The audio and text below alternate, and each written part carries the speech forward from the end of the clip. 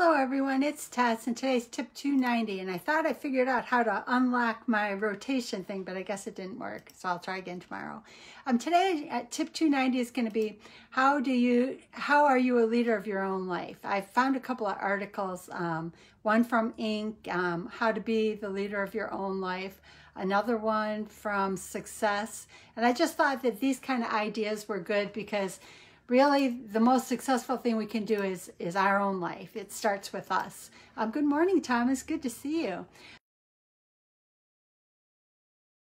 This will be a quick one today.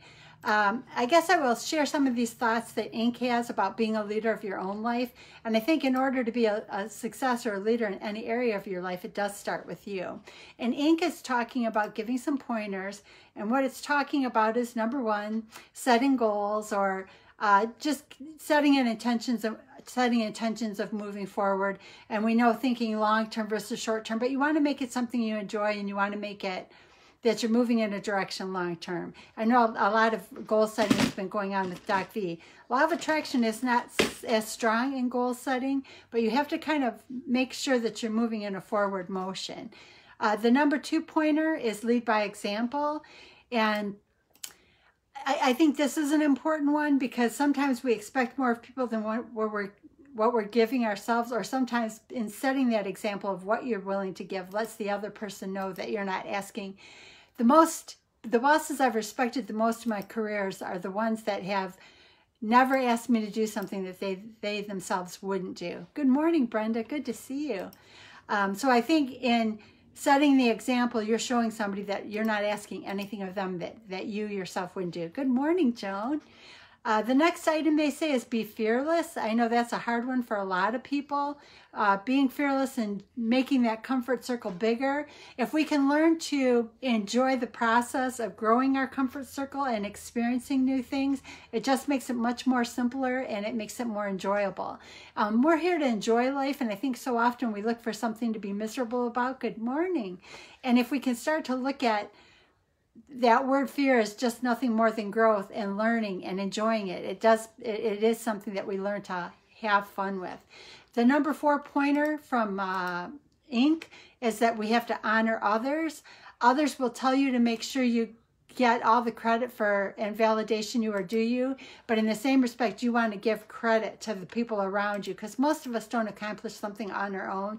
There's a team involved in doing it, and you will see that people are almost afraid to share that they didn't get there alone, and you do have a lot more respect for somebody who recognizes that their success was because of a group of people that helped them. And we know in Doc V's group, we mentor each other, we reach our hands out to each other, we seek other people that are mentoring us. So it's never a job done alone. We get farther when we do it as a group. Number 5 from Inc. is embrace new ideas and opportunities, and that kind of goes back to the idea of being fearless. You don't want to shy away from anything new. It's an opportunity to grow, to make your comfort circle bigger, to take on new things, and to maybe find something that you're passionate about that you didn't know because you didn't reach out and grow that comfort circle to something more than before. Number 6 for Inc. is question everything. Become a person who's always asking questions. The more you question, the more you learn, the more you know. If you weren't born with it, they say develop that drive to learn more. And I think even Doc V talks a lot about that we are here to continually learn. And if we continually learn, it just makes the journey a lot more fun and exciting. This is a very good one. Do what's right and not what's easy. I know my dad is a person who's very mechanical in nature. It bugs him worse than anything well, good morning, Rachel. He does not like shortcuts. He wants things done properly, and I totally get that because in a lot of cases, our lives or somebody else's are at stake if you don't. Like as a person who works on cars, you don't take shortcuts on brakes. You don't take shortcuts on even tires. Like it bothered me recently. I saw a YouTube on how they were carving out a thicker tread on a tire, and Some shortcuts are not worth doing. Breakaway tires. I ran into somebody at a job one time who was driving expressways on breakaway tires. And I'm like, you understand that at 50, 60 miles an hour, breakaway tire means that if they heat up, they will break apart. You're actually... It's not something to be proud of. So in this one, it's saying do what's right, not what's easy. And the reason is because there's probably something underlying it as to why it needs to be done a certain way. I had a manager once that would tell me that when he first started a position, he would let an entire year go by to see the cycle from start to finish before he made a change. In that, he needed to understand how it was going to impact the next process. It doesn't mean we don't change, but it means we want to think it through and understand it before we take the step. Number 8 for ink was find goodness and beauty in everyone and everything. I love starting my day walking now, looking for sunrises, sunsets, and beautiful animals and conversation with my mom. It does start the day off in a really positive way, and it makes things feel good. It makes me start the day with a win. So finding goodness and beauty in everyone and everything and start your day that way really just kind of brings you to a good place and a good place to start and reach out. Number 9 for ink was actively reject pessimism. Again, that goes back to fear. If you're pessimistic, if you're afraid to try new things, you end up stuck in a rut, and none of us want to be in that rut. Number 10 for ink is be the change you want to see in the world. That's back to the other comment they made about lead by example. Well, hi, Jackie. Good to see you. You want to lead by example, and if you react in a certain way, then maybe people will react to you in that way. And I know I've done a lot with law of attraction, and it is kind of true in that they talk about, like, if people are in a place where they're unhappy, negative, under the worry line, their mood is not good. If you don't allow yourself to fall there, they either join you in a higher place or they break until they can come to you in a higher place. So definitely, I think, be the change you want to see in the world. And I'm finding if I keep myself in a place of higher energy, meaning that I feel good, I'm looking for joy and happiness in life, the people around me either join me in that place or they break away until they can join me in that place. And I like feeling good, so I'm going to choose to feel good more often than allowing myself to fall into the unhappy places with people. We've got a lot of unhappy people right now, and I'm hoping that over time we can all start to look for something to be happy about. Number 11, this one could be a page right out of Doc V's book, but number 11 in ink is if you want to be a leader of your own life, you have to surround yourself with mentors and teachers. You don't ever want, and Doc V says this all the time, you don't ever want to be the smartest one in the room. You want people with more experience. You want to seek to continually be inspired. You want to be learning something. You want to be seeing something new. You want to be experiencing things in a different way. And I think that's important. Number 12, and the last one for ink, is care for and about people. And I think that's true. They say that even in all these business masterminds that I've been going to, that you want to service people. You want to offer them more than what they're getting from anybody else. They say business will take care of itself if you are taking care of the people. So if people have and this, Chris Nagel says this all the time, if you find out what people's problem is and solve the problem, they'll be loyal to you forever. And that is true. People want to be treated respectfully. So ink, I'll kind of go through that real quick. They're 12 pointers, and then I'll share a little bit from the other article. Number 1 is they said set goals for your life. Just think of a direction you're going in. Do you want more than sitting in front of the remote control with the television? Number 2 is lead by example, and I think all of us have more respect for somebody who does try to live the life that they're asking others to live. Number 3 is be fearless, and being fearless just means taking opportunities to grow your comfort circle so that you can experience new things and learn along the way.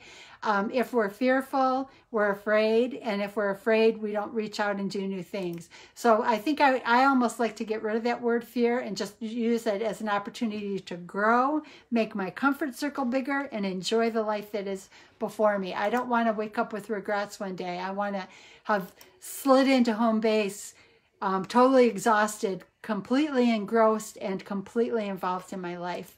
And I hope that same thing for you guys too. Number 4 is honor others. And I think we have to honor ourselves and others. Be respectful. A lot of that can be lacking nowadays, but if we can try to keep ourselves feeling good, that's a good leadership quality, and it lets people want to be involved in your life and for you to be involved in theirs. We can do things in a nice way. Some people are struggling and they don't. Well, hi, Mary Doe. Good to see you. We don't always come at it that way, but I think the world is better if we come at it a very, very positive, optimistic look. Well, hi, Dolly. Good to see you, too. So honor others, be kind, be helpful. The next one, number 5, is embrace new ideas and new opportunities. Again, that's about not being fearful. Open up, create a bigger comfort circle, learn more. Life is exciting. Make life exciting. Look for things to be excited about. And learning and experiencing new things can be very exciting. And that's what I'm finding is I'm trying to learn to be excited about all the new opportunities that are presented. Number 6 for Inc. was question everything, and question it not, you can question things in a nice way. You don't have to be the mean person going, you're wrong, you're wrong, you're wrong. Question things because you want to understand more, because you might have a pointer to help somebody. But if you come to them and say, I want to understand more, they're going to be open to telling you a lot. If you come at them and try to tell them they're wrong, they'll just close down on you. And that is about how we approach people, respectful and honor. Number 7 is do what's right, not what's easy. And I kind of equated that back to my dad. Does a lot of work on cars or homes. He doesn't like shortcuts. He thinks that you put people in jeopardy, or that you actually just create more work for yourself later. And I think that's true. Even accounting, I've noticed some people want to like rush through things and we'll fix it later. Well, if you fix it later, it turns into a big problem that can take a long time to fix. Number 8 is find goodness and beauty in everyone and everything. There is something good about everyone. Sometimes we might not be able to connect with them because they're in that place where their mood and their happiness is low, they're worried, unfriendly. You know, it's always nice if we can bring them up higher, feeling good, in a better mood or in a place of love and happiness. But if they're not and they refuse to try to be in that place, sometimes it's better just to break away, let them come to terms a little bit, and then when you can communicate. But don't let somebody that's in that place drag you there with them, because sometimes it's hard to pull out of it. Then it kind of goes in line with number 9, avoid pessimism, reject it, and don't participate in it. It's easy to get drawn into that, but life is so much more fun and exciting when you look for reasons to be happy and when you look for reasons to try to make someone else happy. But if they're choosing not to be happy, if they're choosing to stay in that low place, you have to consciously sometimes make a decision that if they're not going to come up with you, that maybe you just have to break and come back and revisit it when they're in a place where they can be, when it can be mutually beneficial, because the last thing you want to do is get dragged down too. This is a good one. 10, be the change you want to see in the world. I try, and it's hard sometimes with masks, but I'm trying to be very hopeful and optimistic to, like, even people I run into in stores.